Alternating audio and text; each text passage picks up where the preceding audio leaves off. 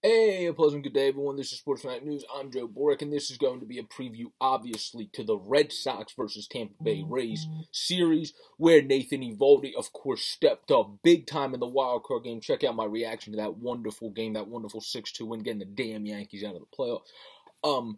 In my channel, if you go to the channel, you can check that out. Also, if you enjoy the content, please like, comment, and subscribe down below or up top at that widget at the end.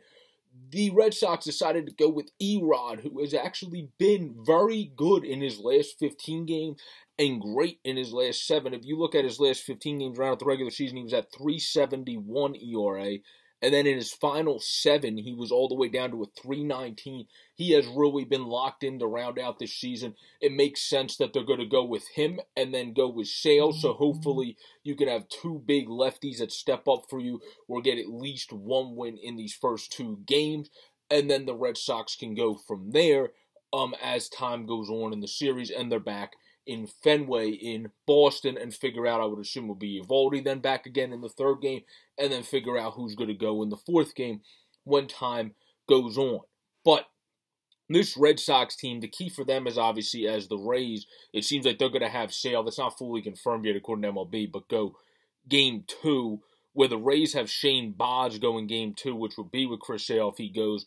Tonight they have Shane McClanahan going. So 2 Shanes going in the first 2 games. Obviously, that wasn't intentional. That's an interesting thing just to see. But they got 2 good pitchers going, just albeit young and less experienced than the Sox 2 pitchers, which are Chris Sale and Erod. So the big thing for the Red Sox is obviously with Nathan Eovaldi emerging and really getting better with age. You have Chris Sale back, obviously. You have Erod, who played very well to round out the season. You also have Tanner Hoke, who's the wild card guy who pitched well, of course, in that game as well. You can use him as a starter or a reliever, so you got options when it comes to starting. The big thing with the Red Sox is they need the bullpen to continue to perform as it did as such in that wild card game. And then they could be set, and they can be one of the more dangerous teams as well, because on paper, they obviously have a great offense. Even with JD out, they still have a good offense. Christian Arroyo, yes, he hasn't started many games since the middle clip of the season, other than the last game in the wild card, but he's been good this year filling in off the bench. So now it's time. There's been unlikely heroes in the playoffs before, so there's time for guys to step up. And obviously Verdugo, the guy we got from the Mookie trade, he looked very good in the wildcard game, so I look for him to continue to have great success in the playoffs. But the Red Sox are going to need that bullpen, because when it comes to the Rays have good young starters that get them through, say, the 4th, 4 2/3, the 5th inning. Then usually they're turning it over to that bullpen, unless the guy's just really locked in and cruising. They're usually turning it over to that bullpen, which is one of the more deadliest in baseball consistently every year, it seems, as time goes on, where the Sox clearly do not have that. So the Sox are going to have to try to pounce early on these inexperienced, albeit good starting pitchers, but inexperienced. Baz only has like 3 starts in the MLB. McClanahan is more experienced than him, but still a young cat with not too much playoff experience. You got to try to jump on them early, because it's going to be very tough sailing against the Rays bullpen, and you have a better chance for it to be smooth sailing against their starters. Not a great chance, just a better chance, particularly with the Red Sox offense. It is interesting, though, since the Sox have not been as good as you would think against lefties in terms of consistency this year. So it is a good, wise decision that they decided to go with the lefty down there in Tampa Bay and Shane McClanahan. So it's going to be a battle of the 2 lefties tonight when it comes to those games. And then tomorrow, it would be a battle of the righty rookie Shane Baz against Chris Sale, as long as that gets confirmed. And those are the 2 pitching matchups we would know for now if that actually gets confirmed.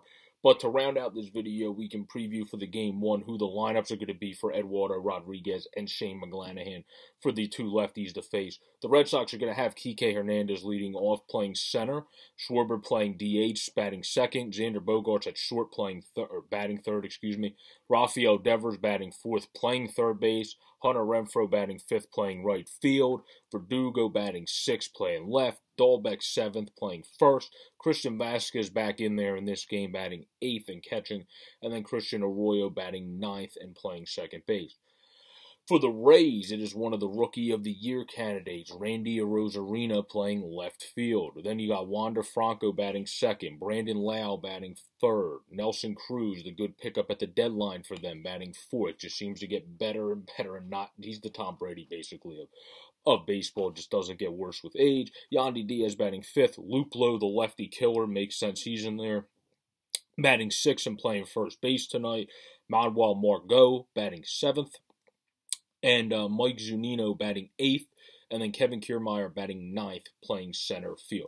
Luplo will be interesting. He's played some first base, but he's, of course, more of an outfielder, where the Dodgers in the wildcard game put Beatty at first. He made a couple nice plays, but they talked about on the telecast, he's not as experienced and as prone to the fielder there. He's just a better hitter, so it'll be interesting to see if some bugaboos there, the Red Sox can maybe get something going, because he's not as used to fielding at first base. But if he steps up and does what Matt Beatty did last night, then the Rays are going to be mighty fine there, because he is a lefty killer and just smokes and smashes left-handed pitching.